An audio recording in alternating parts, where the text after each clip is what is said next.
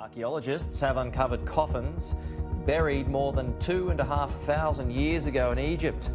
We are announcing today that there are 59 coffins out of the shaft, plus an unknown number of coffins. You might believe you're well-versed in Egyptian mummies after watching Hollywood's portrayal in movies like The Mummy, or even visiting the Egyptian pyramids last Christmas.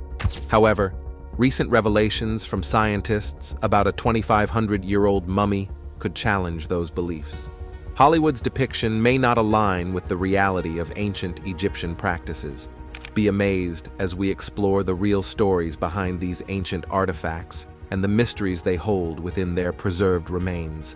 Join us as we delve into the truth behind Egyptian mummies, uncovering secrets that Hollywood never dared to show. A ridiculous fairy tale that turned out to be true. In the fall of 2020, Egypt's Ministry of Tourism and Antiquities told a ridiculous story that was deemed laughable. Everyone thought it was a joke, even the experts, till they pulled out something that made them gasp in awe and then unimaginable excitement. It was not about what they found, it was the impossible mystery of where they found it. They had discovered 59 wooden coffins placed neatly in burial wells in Saqqara's archaeology area.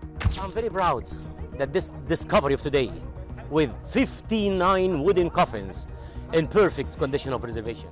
A coffin was not what anyone wanted to mess with, but these wooden structures were different.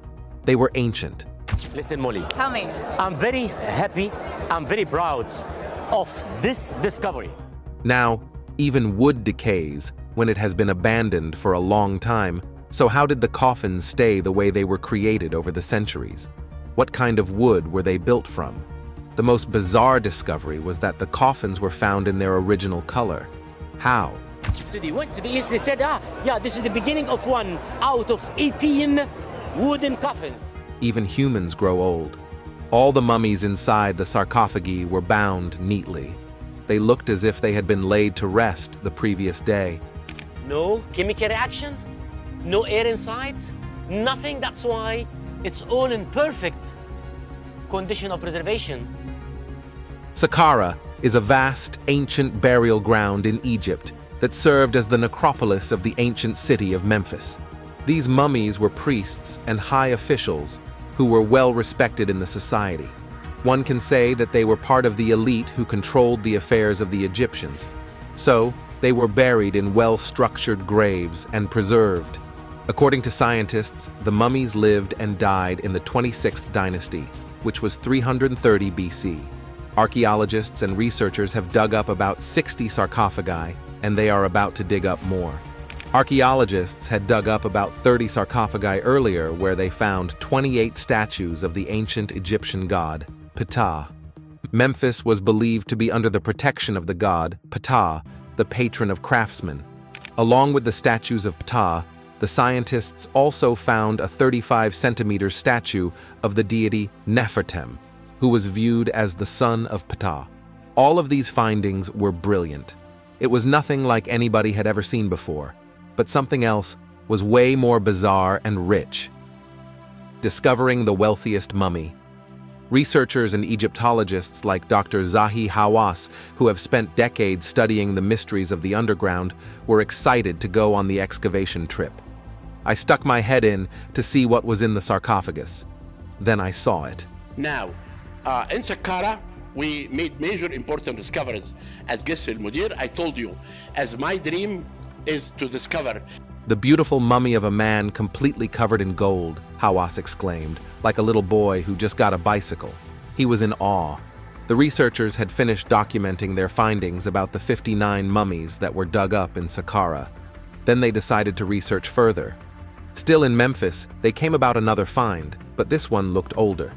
It had probably stayed at least a millennium more than the 59 mummies found in Saqqara. The mummy was decorated with gold lead and was at least 4,300 years old. It was said to be the oldest known mummy wrapped in layers of gold. Some reports had named it the oldest mummy in the world, but Hawass made it clear that it was the oldest known gold mummy. The oldest mummy was buried before the time of the pharaohs. The body was placed in an embryo-like position in an underground tomb and is said to have been around 6,000 years old. Looking at the gold mummy, the sparkling remains should tell you the kind of person the deceased was. There was a hydrophilic inscription on the sarcophagus remains. In addition to the layers of gold around him, the mummy wore a band on his head and a bracelet on his chest, signifying that he was a man of great wealth.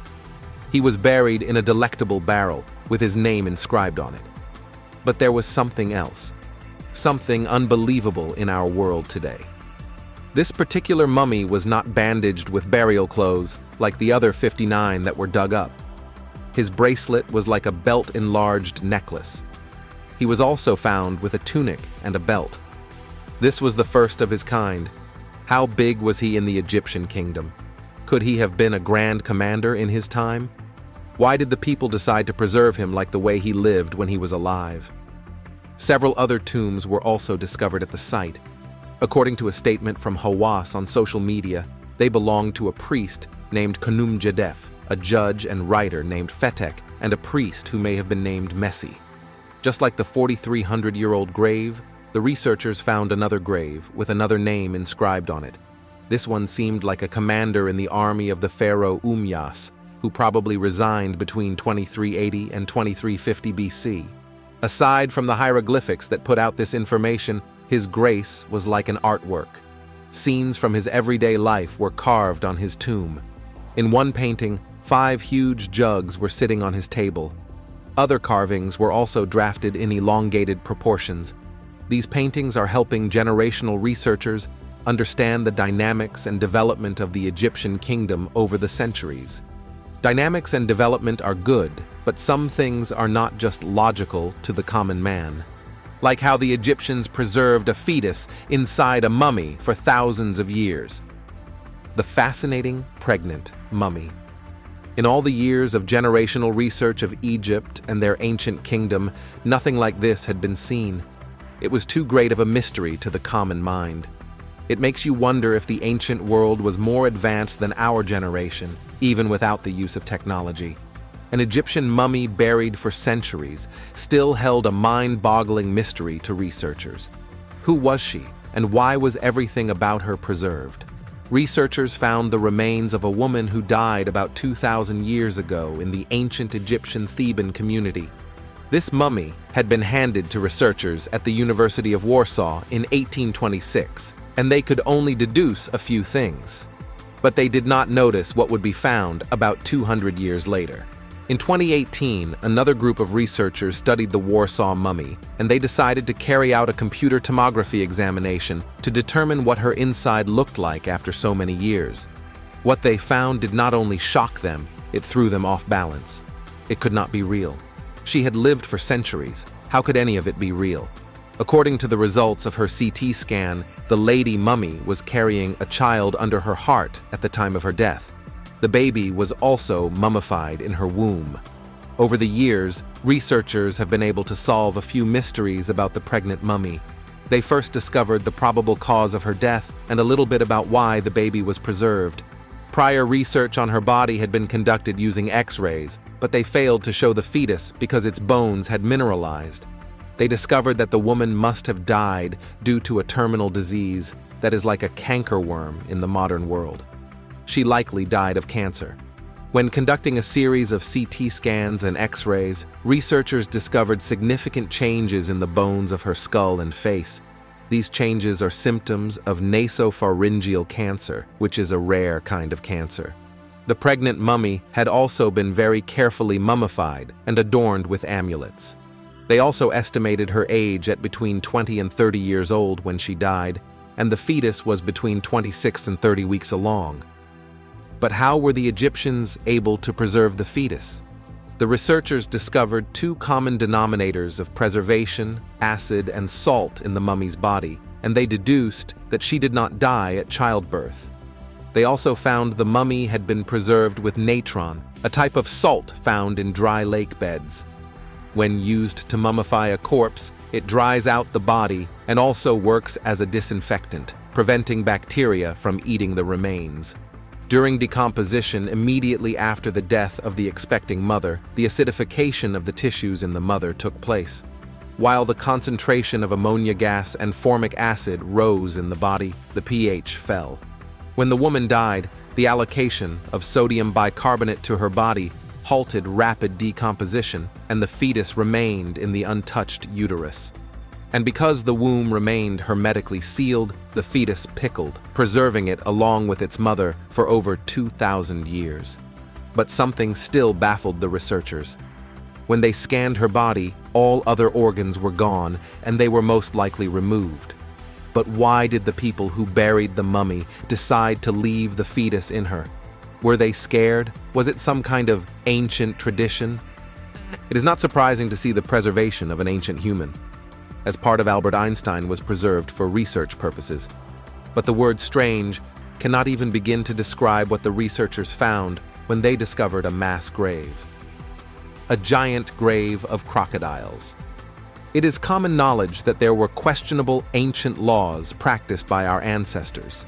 The Egyptians, in particular, practiced a solid animal cult. They worshipped and viewed different animals as sacred. And when these animals passed away, many of them were mummified and buried with the honor bestowed upon a leader. But one animal that stood out in ancient Egypt was the crocodile. The ancient Egyptians held the crocodile in high esteem. They were revered in a ritual that likely honored Sobek, a fertility deity worshipped in ancient Egypt.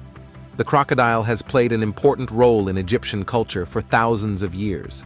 In addition to being linked to a deity, it was a food source, and parts of the animal, like its fat, were used as medicine to treat body pains, stiffness, and even balding. In another excavation bout, researchers made a shocking discovery in a necropolis at Qubat al-Hawa, on the Nile's west bank. They discovered a mass crocodile grave. Upon closer inspection, they learned that the crocodiles had been preserved differently from most of their tomb specifics. Mummified animals, including ibises, cats, and baboons, are relatively common finds in Egyptian tombs. Other mummified crocodile remains have been dug up, but most have been juveniles or hatchlings, but these were huge and in great shape. These crocodiles were not broken, so what did they preserve them with? Most of the time I'm dealing with fragments, with broken things, said Béa de Couperet, an archaeozoologist at the Royal Belgian Institute of Natural Sciences and a co-author of the study. To hear you have 10 crocodiles in a tomb, that's special. These crocodiles did not undergo the major processes of mummification. So how did their bones and shells hold together for centuries? The reptiles were between 1.8 and 3.5 meters long, and they appeared to be two different species, the Nile crocodile and the West African crocodile. Of the 10 mummified adult crocodile remains found, 5 were just heads, and the other 5 were in varying states of completion, but one, at over 7 feet long, was nearly complete. They appeared to have been buried in sand pits first for natural preservation before they were excavated and mummified, which the researchers proposed happened before the Ptolemaic period, which lasted between 332 BC and 30 BC. But something is amiss. The Egyptians had an ancient tradition where they did not wait for their mummies to die a natural death before mummification. However, when the researchers took a closer look at the crocodiles, there was no indication of a violent injury on their bodies. This discovery made them conclude that the crocodiles were probably killed by non-violent techniques like drowning, suffocation, or prolonged sunbathing. A few ropes found around some of the crocodiles indicated that they were probably tied up and died of dehydration and starvation before they were mummified. But if the Egyptians held their crocodiles in high esteem, why did they sacrifice them? They were surely sacrificed for a purpose, but were they trying to appease Sobek? Was it a great ask? Bandaging corpses in linen was a common practice for mummification, but the researchers discovered only fragments of linen that had been eaten by insects. These discoveries allowed the researchers to study the mummies at the excavation site. This one-of-a-kind discovery gives us new insights into the relationship between people and the Qubat al-Hawa necropolis. From the first burials over 4,000 years ago, to the present day. They also present another angle into ancient Egyptian religion and the treatment of these animals as offerings. It is one thing to discover new rules about ancient religion, but there is a certain level of excitement when you stumble across a shining bag of buried treasures. Wait, are you allowed to take it home? A huge discovery of abundant treasures. Recently, an Egyptian-Japanese research team found an ancient tomb that had been charged into the rocks about 4,500 years ago in Saqqara, situated approximately 20 miles south of Cairo. Inside the tomb, they found multiple treasures that had been playing dormant for thousands of years. The tomb, dating back between 2649 and 2150 BC, featured multiple graves and artifacts that span different historical periods. How did new dynasties know about the tomb, and why did they deem it fit as a house for treasures? From a burial site for a small child dating back to the Second Dynasty from 2890 to 2686 BC, to a well-preserved alabaster box found in a coffin from the 18th Dynasty, the international research team found a myriad of treasures. Additionally, 2 terracotta statues portraying the ancient Egyptian goddess Isis, initially associated with funerary practices, and the child deity Harpocrates, known as the god of silence and secrets during the Ptolemaic periods, were uncovered. The researcher did not know which one to study first, and excitement coursed through them. Saqqara is a heritage site and is home to more than a dozen pyramids, including the famous Giza pyramids, as well as smaller pyramids at Abu Sir, Dashur, and Abu Ruwaish. In the tomb, the international researchers also discovered the remains of a person, sitting next to a strange, colorful mask, nothing like they had seen before. Further findings included a stela, a carved stone slab, bearing an inscription identifying it as belonging to a man named Heroides, various amulets, and ostraka, which means pieces of broken pottery.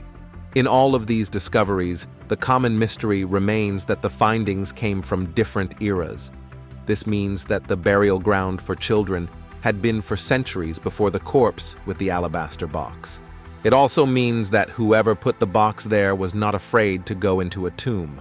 Although ancient Egypt houses a huge array of history, a recent discovery is making us doubt everything we thought we knew. Were the pyramids built as a monument, or were the results of the reign of a brutal empire and what they represented? They took care of their enemies in a bestial manner, and they probably gloried in it as they wrote hieroglyphs of their daily life. But something was certain. The ancient Egyptians were top engineers, and they probably had technology that the modern world could only dream of because of some of their masterpieces. But shouldn't they use their masterpieces to develop the world? Even with their monuments, the pharaohs also had a darker side. Archaeologists recently discovered a bizarre trophy cult that sends shivers down our spine. The researchers discovered 3 pits within a courtyard in front of the throne room of a 15th dynasty between 1640 and 1530 BC Hyksos Palace at Avaris and Tel El Daba in northeastern Egypt. However, these pits did not contain ancient treasures or unique monuments. The contents were more horrifying. These pits contained 12 severed right hands as part of a horrifying trophy-taking practice that was prominent in the ancient empire. Although the practice of placing severed hands is documented in tomb inscriptions and temple reliefs dating back to the New Kingdom, this discovery was the first analysis with physical evidence. The Hyksos were a group of foreign kings who ruled the Egyptian dynasty during the Second Intermediate Period. Anatomical markers indicate that the hands belong to at least 12 adults, 11 of whom are male and 1 of whom is female. However, it is hard to determine if the amputations were performed before or after their deaths. Only 6 of the discovered hands have intact proximal row carpal bones, and no signs of cut marks or any soft tissue removal are present, which is strange. One technique for neatly severing a hand was to cut the joint capsule and open it by cutting out the tendons. That way, they would have done a neat job, but they needed to be very careful. Why did the Egyptians decide to neatly cut only 6 of the found victims? Was their crime any different from the others?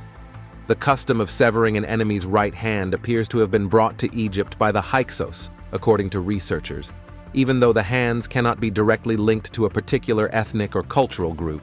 The likelihood that the hands were parts of defeated enemies is high. Evidence shows that severed hands were prepared and arranged for presentation in a public ceremony in the pharaoh's palace. Cutting off the right hand, in particular, would not only have made counting victims easier, but it would also have served the symbolic purpose of removing an enemy's strength. Or maybe Pharaoh's soldiers were made to put off these hands as a sign of loyalty and a hierarchy test. But why did Pharaoh decide to bury these hands in front of the throne room? Was the site supposed to serve as a warning for potential enemies? As more dark revelations of the Egyptian dynasty began to unfold, it became clear that not all discoveries were exciting.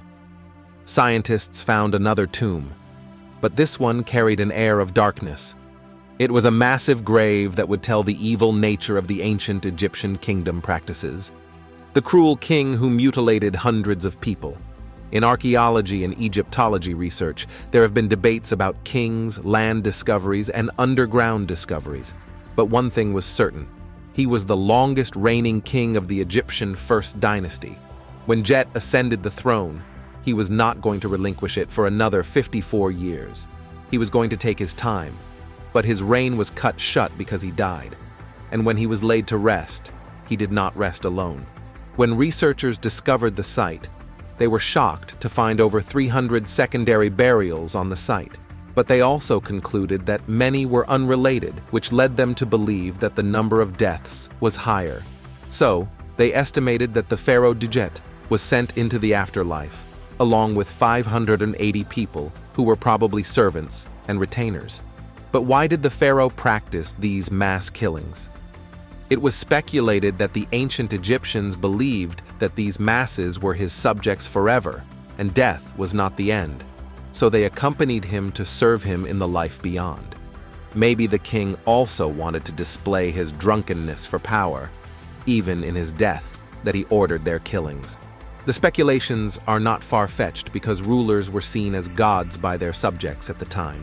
It is also possible that the servants voluntarily allowed themselves to be killed because they believed that it was for a good cause. The bodies that were found consisted of young men and women who were servants, concubines, and wives. There are also theories that the victims were chosen from the ranks of other elite families in a bid to unite the group and strengthen social ties.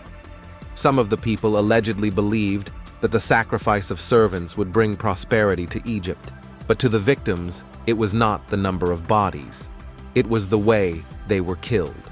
They were allowed their last breath in the most painful and terrifying techniques. They were either strangled, poisoned, their throats slashed, or buried alive. All they would probably remember throughout eternity is the pain of their last moments. Jet conducted expeditions beyond Egypt, with evidence of his travels through the Arabian Desert discovered along the route leading to the Red Sea. Notable advancements in art and craftsmanship occurred during his rule. If you are sensitive to gross-looking things and you don't want to struggle with food for the next few days, maybe you should sit this one out. You cannot prepare enough for the horrifying discovery we are about to share with you. A foul broth in a giant granite sarcophagus. A few years ago, archaeologists discovered a bizarre sarcophagus weighing about 30 tons under a house in Alexandria. Many scientists wanted it to be the tomb of Alexander the Great, probably because of the size.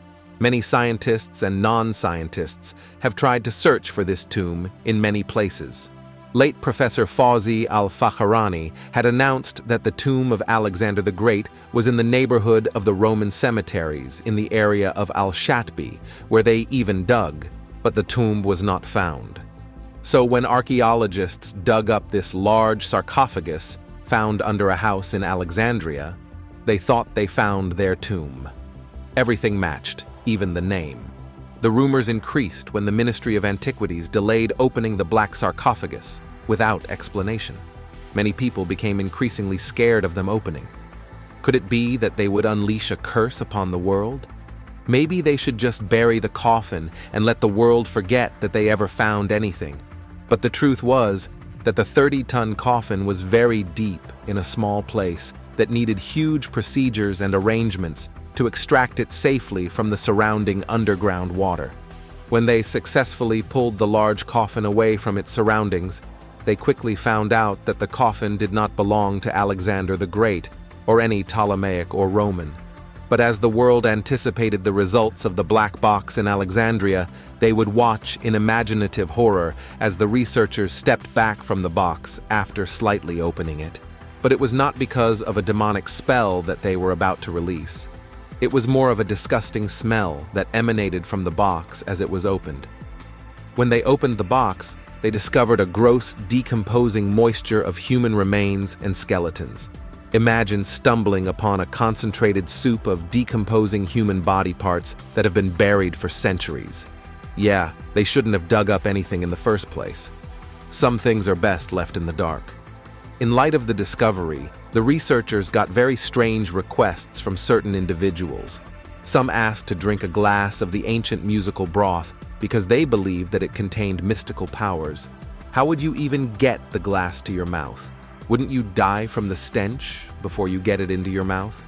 However, further analysis of the broth revealed that the ancient soup was not any kind of mystical portion, but a moisture of wastewater and the human body that sipped into the cracks of the big sarcophagus over time. I can bet that if it was determined that it was the broth of the body of Alexander the Great and wastewater, some people would try to drink it. But whatever it was, the giant box should have been left sleeping. Along with the sewage, archaeologists found the remains of 3 skeletons inside the sarcophagus. These may be those of soldiers, Egypt's Antiquities ministry said in a statement. Analysis of the skeletal remains is still ongoing, but initial results suggest that one of the individuals found in the sarcophagus suffered a blow from an arrow. No ancient artifact was found with the bodies or in the black box, so maybe the bodies were not of Egyptian descent. Maybe they were foreign soldiers. The sarcophagus, which is nearly 9 feet long, 5 feet wide, and 6 feet tall, is about 2.7 by 1.5 by 1.8 meters. It was the largest found in Alexandria and was discovered with a thick layer of mortar covering much of it. This can only suggest that it was the first time the box was dug up after it was buried. Thank you for watching this video. Don't forget to like and subscribe, and make sure to check all our interesting video content.